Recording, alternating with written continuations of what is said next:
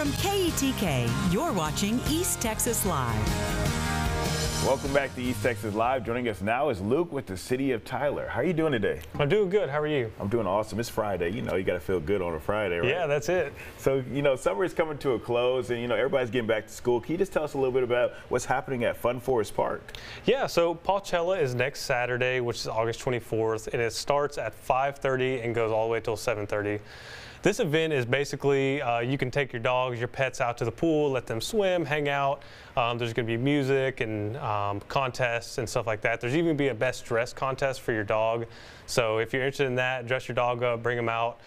There are some requirements, some rules. So if you're interested in that, go to tylerparksandrec.com, and all the rules and registration will be online. Just how exciting is that to just be able to bring your dogs to the pool and have fun one last time before everything closes up? Yeah, I think it's more exciting for the dogs. The dogs really love it. You know, they have a great time out there, and just, you know, people being able to see their dogs have fun and interact with other dogs is really cool. So I think it's a really good event that we host.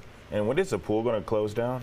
Yeah, so the pool is going to close down today, actually. So if you haven't had a chance to make it out to the pool, just been busy, today is the day to go. We have a splash pad and then a pool. So bring the kids out, bring the family out. The hours are 1 to 3 and 4 to 6 today. So if you're interested in coming out, 1 to 3, 4 to 6 p.m. And then for your Pawchella event, is it for anybody in Tyler or is it for the whole Smith County?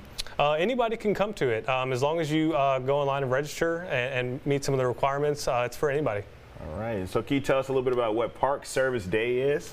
Yeah, Park Service Day. This is a day where everybody can come together and give back to the community. We have some events that we're going to be doing, tackling some flower beds and painting and doing things like that. And it's just a good opportunity to give back to your community, get your hands a little dirty.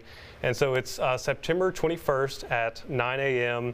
and it's going to be at Fun Forest Park and the Tyler Senior Center. And just how important is it to give back to your community and kind of help keep it clean? You know, It's very important. It's, you know, it's even bigger than just doing the projects, but having a sense of community, everybody getting together, feeling, you know, like we're accomplishing something. I think that's really important. Yes, sir. And then, you know, let's talk about the Rose Festival Arts and Crafts Fair. Can you tell me a little bit about that? Yeah, the Rose Festival Arts and Crafts Fair is October 19th and 20th, and it's a place where people can sell handmade goods at Bergfeld Park. So if you're interested in selling and becoming a vendor, the applications can be found at tylerparksandrec.com under the Programs and Events tab. And just how exciting is it to be able to offer some of these types of events for the city to do?